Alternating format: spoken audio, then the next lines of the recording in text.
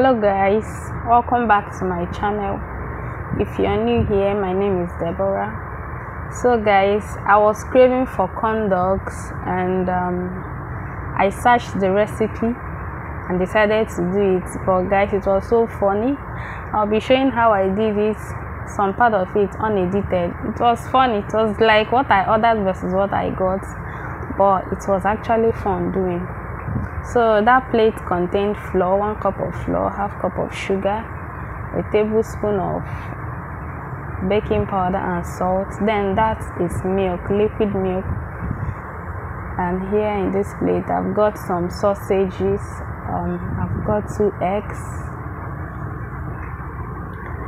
Then the star of the prepping is cornmeal. Like, this is the white cornmeal, and the previous videos I used to see they use yellow corn, but here I have white corn. So this is my mixing bowl. I'll be using this to mix all the ingredients together.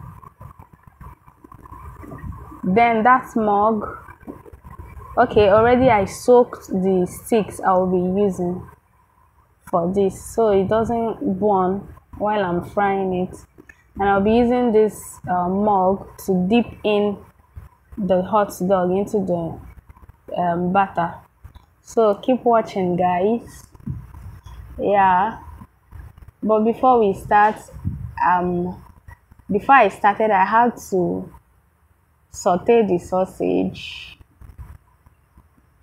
Yeah, I had to saute the sausage because it was cold. I brought it out from the freezer, so I had to make it to be a little warm before I started with what I was doing. So here guys, I'll be mixing all the dry ingredients together before I add in the liquid ingredients, which are the milk and the eggs. So I'm transferring it to my mixing bowl. Guys, you can't imagine the kind of excitement I had trying this recipe. For the fact that there was corn in that mixture made me to be more excited. Yeah, because I don't think I've done any snacks that comprises of corn. So when I saw these snacks, I was like, even the shape, everything just enticed me, and I decided to give this a try. Note guys that I'm doing this for the first time. Yeah, this is my first time and the result was hilarious guys, but keep watching. So now I've got to add the eggs. Yeah, I'll be using 2 eggs for this recipe. It's not much, it's not that much, so 2 eggs is fine. Then after that I'll be adding the milk. Then I'll mix the whole thing together.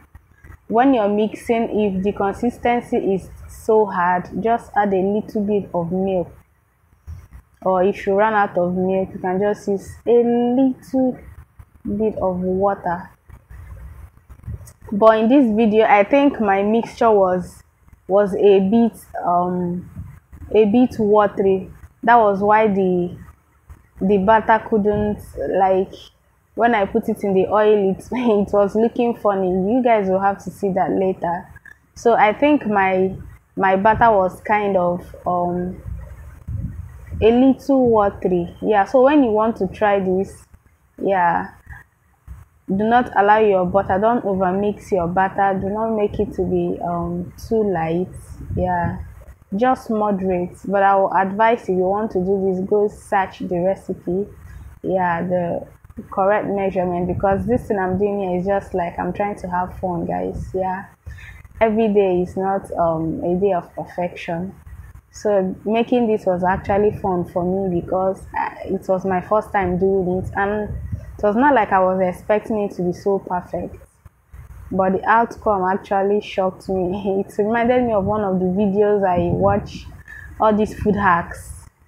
They'll be showing you stuff that you think that's the reality, but that's not it. So I had to add some vanilla into that mixture, and I'm so glad I did, because those eggs were kind of like trying to overpower the taste of the batter. So the vanilla kind of balanced the smell and everything. So I'm now transferring it to my mug for easy frying. So guys, let's go. If you've watched up to this point, please consider to subscribe and help me grow on YouTube. And I hope also you give this a try. You know one funny thing was that I tried to browse this to check this on one food site to see if I can order it. Guys,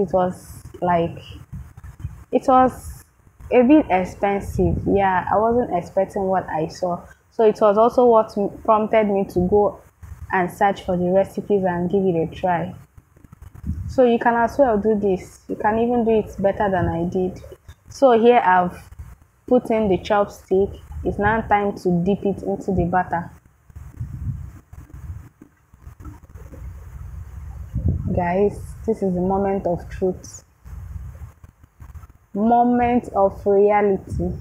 I literally laughed here when I was frying this. Like, I was like, can you imagine? It's not really as easy as I thought it would be. But at the end, I saw where I didn't do it well, and that was from the batter mixture. It was kind of light, and again, I didn't allow the batter to drip completely from the body of the hot dog before putting it into the oil. So the whole thing was looking like a Cartoon Network.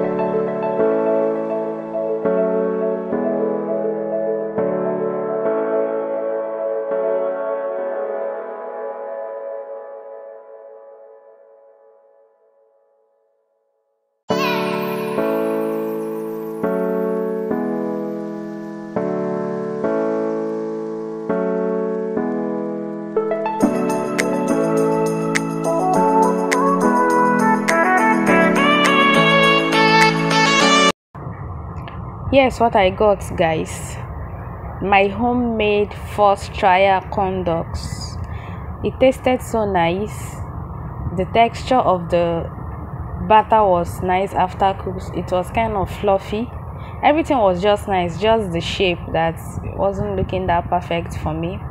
I urge you also to try this if you crave for corn dogs. And do not forget to subscribe. Thank you. Bye.